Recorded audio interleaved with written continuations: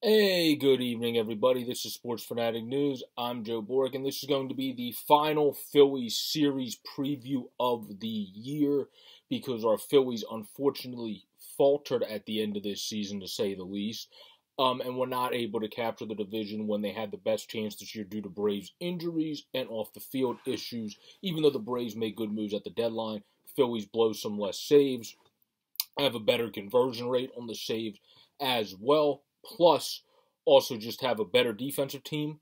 But plus, also, the big thing is scored more runs. Since the Phillies had 51 games this year, thanks to this one guy, Nick, on his Facebook group. I don't know if he wants me to mention his whole name, so I won't mention the whole thing. But 51 games he put there in which the Phillies offense failed to score more than 2 runs. You ain't going to win a division with that either. So that combined with defense, combined with the saves issue, that ain't going to help you. But I already talked about that in one of my Soapbox Enough in past videos. You can go check them out if you want to. As always, please like, comment, and subscribe to the channel if you enjoy the content down below or on the widget up above. But let's get into this series as we're going to break down the final series of the season, of which Ranger Suarez, a very good pitcher for us to at least get a win, to be able to guarantee the Phillies will actually have a winning damn record after all of this. I mean, after all, the Phillies aren't even guaranteed to have a winning record because of how bad they played down the stretch in the September month. Again, September struggles for this Phillies team. But they got Ranger Suarez going at 7-5 with a 1.45 ERA against Sandy Alcantara, who's not good record-wise, but still good numbers-wise, 3.09 ERA and a 9-14. That's obviously just because of the Fish's team. But Ranger Suarez is a perfect guy to have on the mound. Obviously, was lights out last time, pitched like Cliff Lee out there the last game out. And if we can get that from him again, then we'll get guaranteed to at least have a win as long as we can score 1 or 2 damn runs. So hopefully we're able to score a couple runs and Ranger's able to keep limiting people like he's been doing all season, no matter what role he's been put in.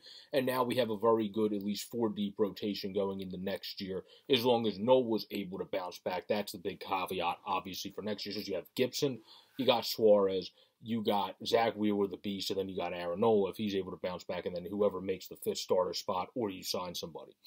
But those the pitching matchup for tonight. Now, let's go into the lineups.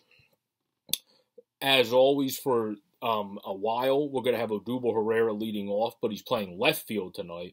Ronald Torreyes is batting second, playing second. Bryce Harper's batting third, playing right field, of course.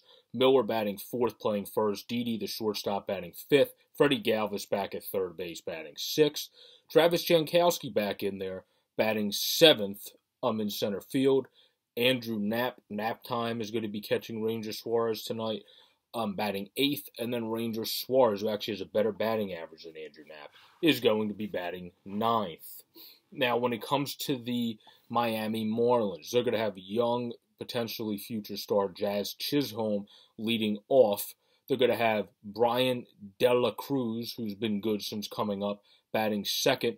Luis Diaz batting third. Lewis Brinson batting fourth. Eddie Alvarez batting fifth.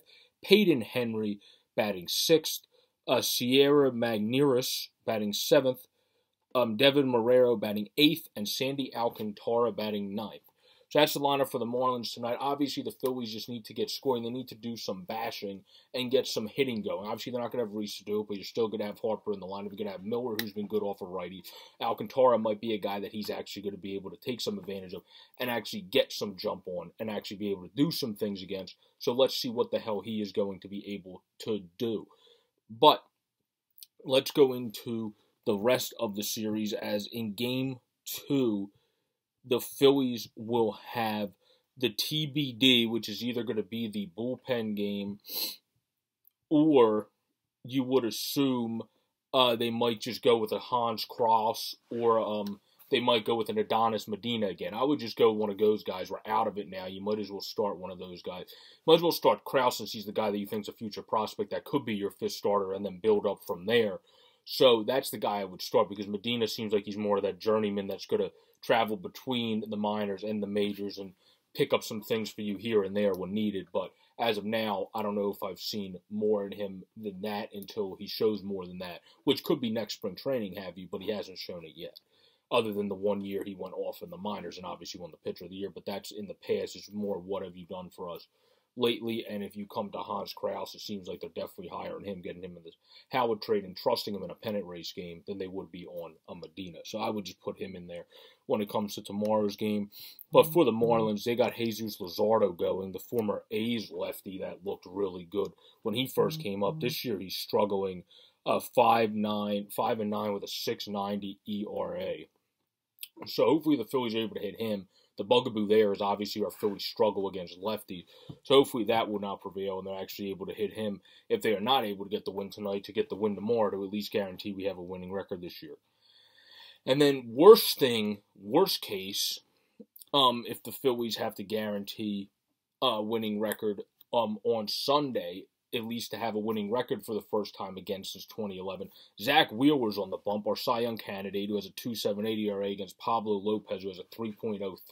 So hopefully we got Ranger Suarez, we got one of the youngsters, I would assume, starting the second game, and then we got Wheeler. So we got two guys we want in there. But like last series, two guys pitched well enough to win the game, and then Gibby struggled in his. And the offense didn't score enough runs. You got to score enough darn runs. You got to get going. You got to get churning. And hopefully, like somebody else brought up in the Facebook group earlier, I can't remember who it was, but when I've been reading those groups, hopefully, like people have said, this team will play looser, because I agree with that. Normally, when you do get knocked out, like you see the Orioles playing spoilers at the end of the season on some teams, as well as other bad teams in the league playing spoiler. That's because you're so loose. You got these young guys playing for jobs next year. You're not playing for anything anymore. You're just playing for trying to compete and show them what you can do for next year. You know you're out of the postseason. So hopefully the Phillies can use that looseness, the only benefit you get from blowing this, to at least be able to hold on and have a winning record for the first time since 2011. This has been a preview to the Phillies and Miami Marlins series, and then a look into Game 1, of course, at the beginning of this video. I hope you all enjoyed the video. Please like, comment, and subscribe if you enjoy the content. This has been Sports Fan News. I'm Joe Boric. Go Phillies. Please finish the season with at least a winning record for us. Peace out, everybody.